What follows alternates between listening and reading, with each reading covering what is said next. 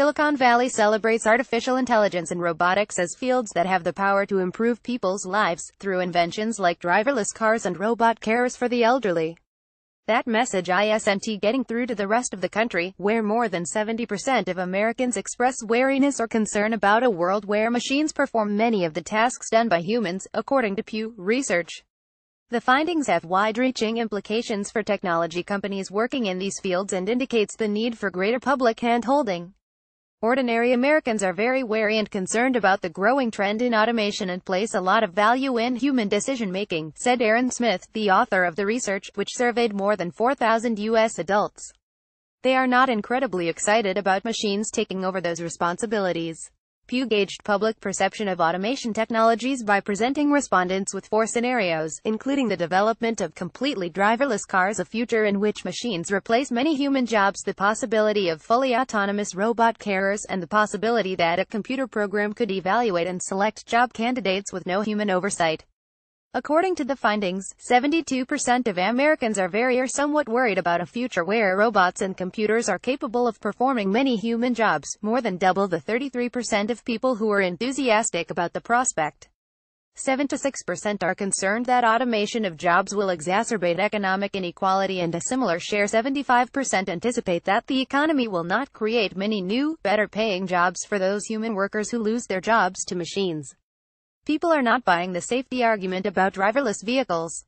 There's widespread concern. Aaron Smith, report author. One of the most visible examples of automation that's likely to disrupt daily life is driverless vehicles.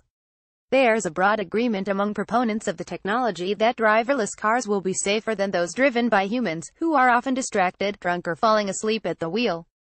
The American public disagrees. People are not buying the safety argument about driverless vehicles, Smith said.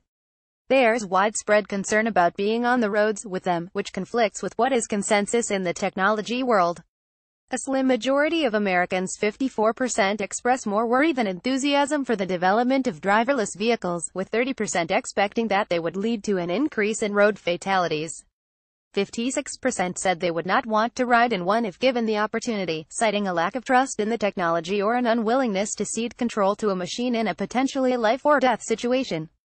Another unexpected finding was the vehement opposition to robots making hiring decisions, despite the fact that such technology is already starting to creep into the hiring process as well as other areas such as assessing individuals for loans or parole from prison.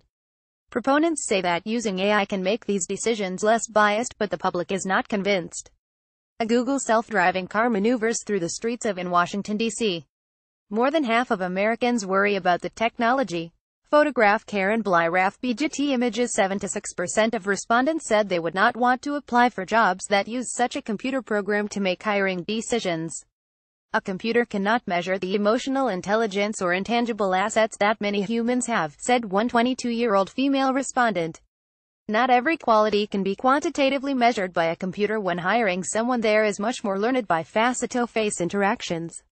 Smith said it speaks to the general lack of recognition of just how widespread algorithmic decision making is in our lives by the average people in the street. The survey also asked people about their attitudes towards existing workforce technologies such as social media, industrial robots, and technologies that help customers serve themselves without the assistance of humans. The findings revealed a big split between college-educated respondents, typically white-collar workers, and those who didn't attend college, typically blue-collar workers. White-collar workers see tech as something positive that helps them get ahead and has improved their opportunities for career advancement, giving them agency to do their jobs better, make more money, and get promotions, said Smith. When we asked the same questions of working-class folk, you don't get the same sense that it's something that is helpful to them or improves access to career opportunities. These social factors play into people's attitudes towards the coming wave of automation technologies. Those folks who are optimistic hope it will take over the dull and boring work we hate and create new categories of work for humans to do, said Smith, but the American public does not buy the notion that it will be good for everyone. 3/4 of Americans expect that machines doing human jobs will increase inequality between the rich and the poor. They believe that a small number of people do well and everyone else loses their jobs to the robots, said Smith.